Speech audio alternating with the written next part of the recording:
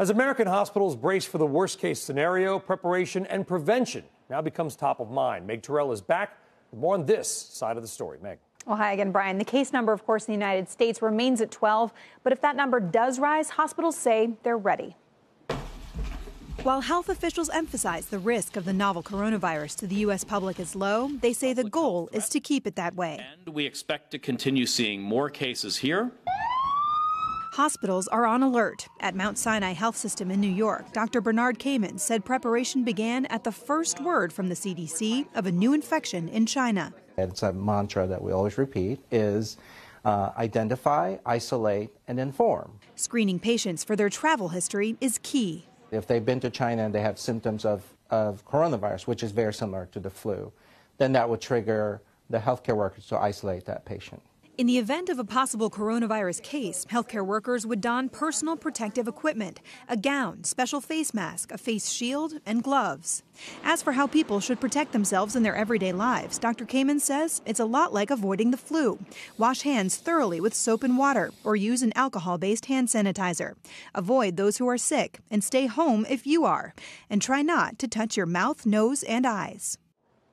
And Brian, it turns out a lot of us aren't even washing our hands properly. 20 seconds. You can sing happy birthday 2 times through to try to time yourself. That is a good, Meg, thank you very much. Stay here. Stay with us. I want to bring in another special guest. That is Dr. Amy Compton Phillips. She is Chief Clinical Officer of Providence, overseeing 51 hospitals in 7 states, including the one which treated and then ultimately discharged the first U.S. patient diagnosed with the coronavirus just north of Seattle.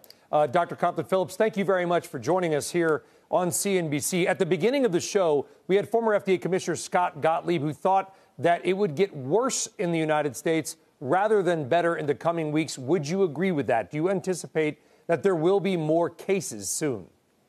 We're definitely planning for that. You know, the incubation period can be up to 14 days. And so it took a little while to sort out that we had people who were at risk for developing the infection here in the U.S.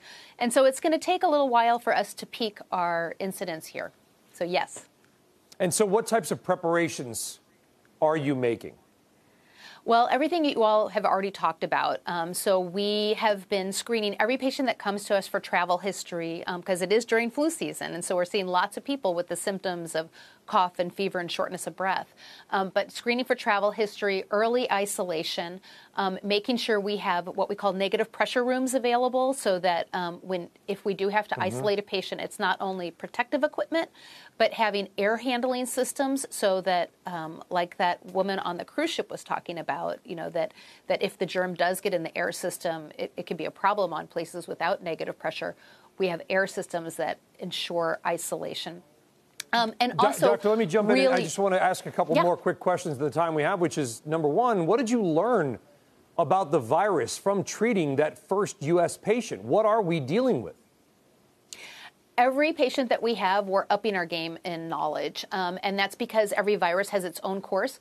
What we're learning is that the initial early mild symptoms can get worse, and so we really need to keep our eye on patients for longer than other common viruses. You also made a decision to use an experimental drug to treat this patient, a drug called remdesivir. Tell us about that decision and what you can conclude just from this one patient on how well that drug worked. Well, I'd hate to make any conclusions based on one patient, but I can say that when patients with the flu start getting worse instead of better, they start getting lung complications, viral pneumonia, we have antiviral drugs that we can use.